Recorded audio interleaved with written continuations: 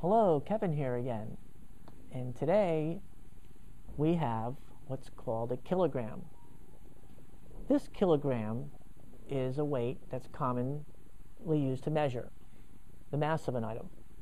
And the word kilogram means 1,000 grams. Kilo means 1,000. So a kilogram is 1,000 grams. How much is this in pounds? Well, 1 kilogram is about 2.2 pounds. So the conversion is 1 kilogram equals 2.2 pounds. So again, kilo means 1,000, kilogram, 1,000 grams. If you have a kilometer, that would be 1,000 meters. But that's pronounced kilometer. Sometimes you could say kilometer, but many people pronounce it kilometer. So in review today, kilo means 1,000. Okay, take care and have a great day.